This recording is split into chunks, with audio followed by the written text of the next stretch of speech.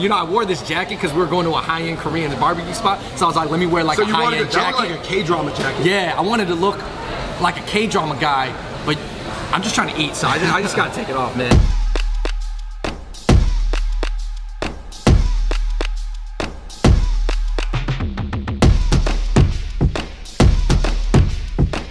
What's going on, everybody? Welcome to an episode of Fung Bros Food. We're here with Ryan Benson, and as you guys know on our channel, we are always looking for the next innovation in Asian dining, and we're really excited about this spot because they're doing it. We are here at Jeongyukjeom, which a lot of people consider the top Korean barbecue spot in LA, and we are gonna find out if dry-aged Korean barbecue is worth the price. Let's go.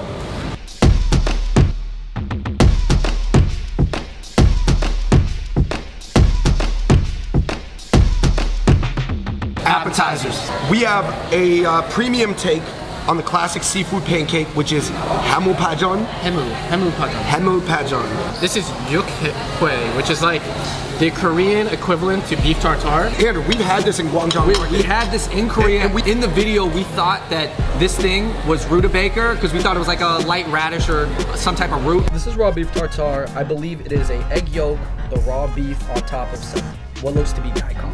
It's actually Korean pears. We were completely wrong. So my bad. We were wrong. So here, the presentation is different because the egg is in a separate little container, and then they kind of rolled it up to look like don't they normally a ball. Knock something out in the middle and then put the egg in there? Yeah, normally when you get yukhae, the pears kind of mixed in, and I've never had mango with yukhae before, or any of the fish roe. You know, some people are watching at home. What do you say to people like, don't eat that, bro? You guys are gonna get sick. See, the thing is, when you eat raw beef, the beef has to be high quality beef. Otherwise, you're gonna get sick. Let me divvy up the pancake. I love the pancake. It kind of reminds me, David, of a really thick green onion pancake, the Chinese style, because there's different variations. Seafood pancake. Oh man, that is so good. You know what I noticed is some spots give you a bad version of this for free, but then if you get the paid version, it's almost always worth it.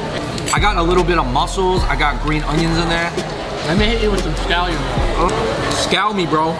I mean, you have to say that's one of the best seafood pancakes you ever had. It literally is. You know how in a brownie, you want the corner pieces of the brownie? I think with this, you get like the corner edges, and it gets like really nice and crispy. But this pancake's like really well balanced. It's like not too salty.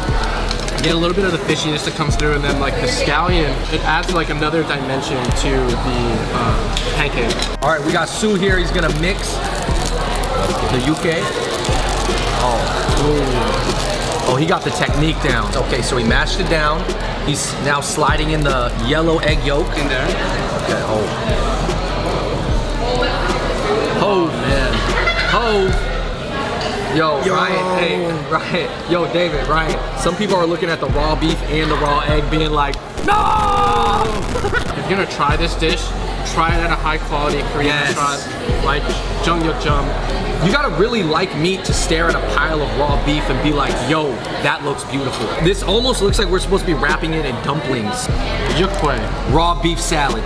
A Korean beef tartare. Cheers.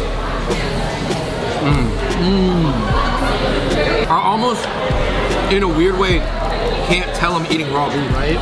Like that is like juicy. Every time like I eat raw beef, I kind of forget that it is raw. I feel like you get like the real beefiness coming through, but then you get like a little burst of the masego or the fish roe that kind of like cuts through a little bit. I really think the fruits add a lot. Yo, the fruit is what the French been missing. Because I knew I didn't like beef tartare that much. Right. I had this one with more fruit and some elements of beef tartare. I like it a lot. I like the Korean preparation actually better than the French too. It has that little bit of the fruit that like comes through and really kind of helps cut the beef. You do get some blood flavor, but it's not gross. No. All right, so guys, what we have here is what Jeongyukjeom is famous for besides the dry-aged beef. This is the beef tartare sushi. I've never seen anything like this before. It's funny because we were just eating the Korean beef tartare and then now we're having more of a French style, except in sushi form. Whoa, dude. Yo, that is gram worthy. So basically the same meat that they're using for the yukhae, they're using on this beef tartare sushi. And on top you have sesame seeds, green onions, regular onions, and then in the rice they put chestnuts. I've never had anything like this before in my life. My brain synapses are developing because this is something new. It's to cubed. my brain. It's cubed, man. Raw beef sushi. Almost gives me kind of a vibe of like tuna sushi, where it's like, it's a really dark, kind of bloody meat, Right. but it's really light, goes down easy. If you were blind and I told you that that was a form of tuna, would you believe me? It's like you replace the fishiness of tuna with beef though. Beef, yeah. Yeah. So I would say while it has the texture of tuna, obviously it has more of the flavor. Right, there's of no beef. ocean.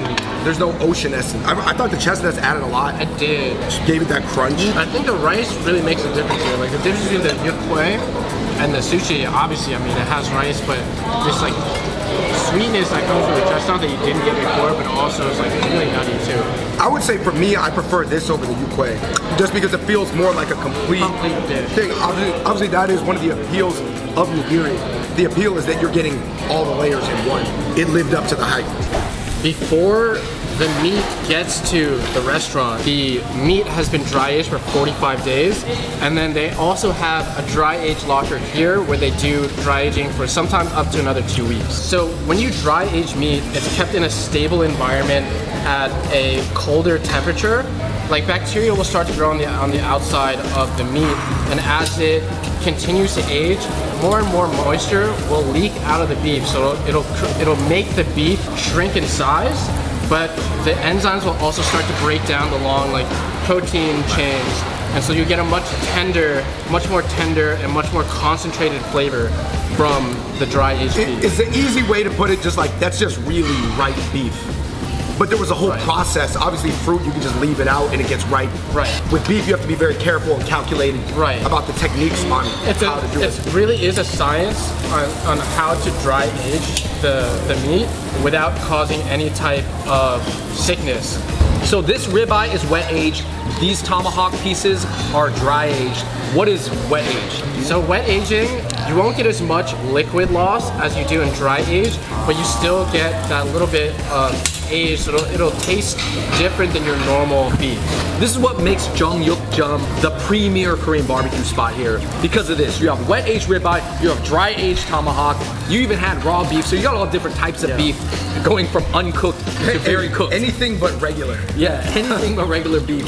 Dry aged tomahawk. Very nutty. Nuttiness comes out, there's a little bit of funk. Dude, but that funk, and it almost has like that natural like oil fatty taste that I'm loving right now. The texture is just super soft. It almost kind of like melts in your mouth. Wet aged ribeye. All right, so this is the wet aged ribeye. We just had the dry aged. I feel like it was also very tender and very beefy, but not as nutty. I don't get the funkiness that I get from the tomahawk.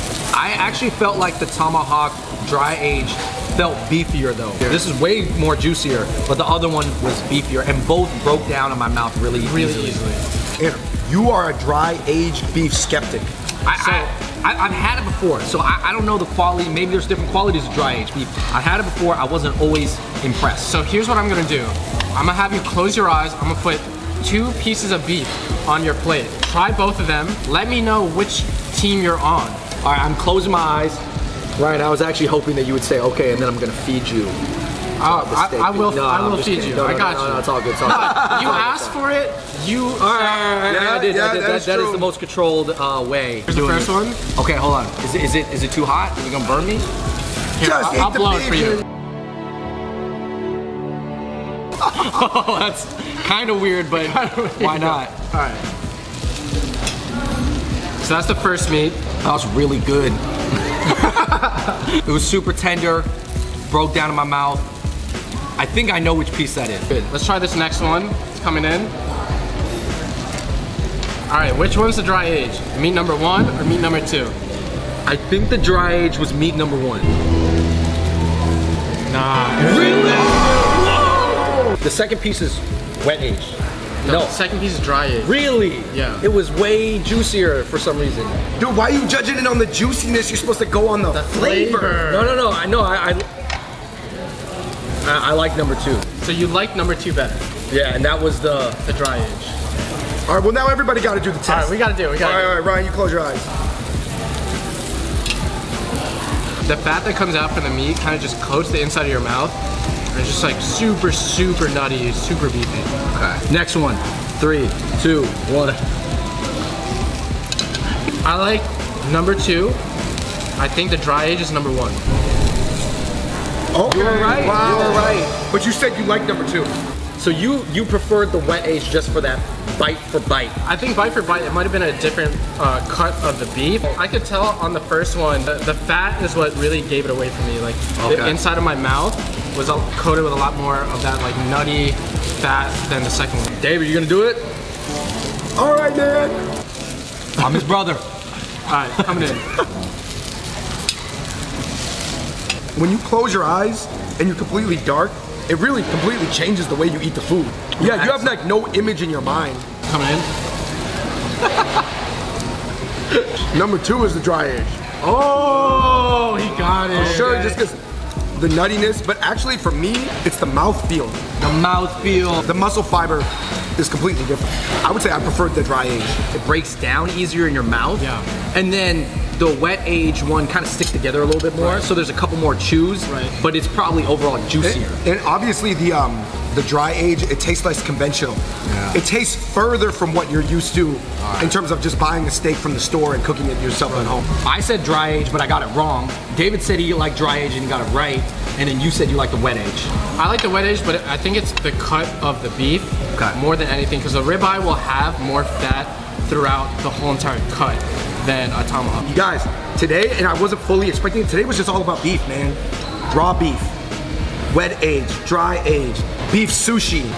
And not only that, I love the cultural aspect of Korean barbecue. Like, you come here with your friends and it's interactive. Like, yeah, I mean, normally you don't feed each other food like we just did, but there is like this fun aspect of like coming here with a group of friends, being able to experience some high quality food. All right, everybody, thank you so much for watching that video. And actually, Jeonggukjeom is giving away one $100 gift card to any 3 of their locations, one in Flushing, New York, one in Jersey, and one here in LA. All you have to do is follow all of our Instagrams down below and then comment in this YouTube video your favorite Korean barbecue hack. I think there's a lot of different ways to eat Korean barbecue, but I know a lot of people have a lot of creative ways to eat it. Definitely let us know your most creative way on how to eat Korean barbecue in the comments down below, and leave your Instagram handle so that we can contact you if you win. We'll pick a winner in the next 3 days. Thank you so much for watching. $100 to Jeonggukjeom.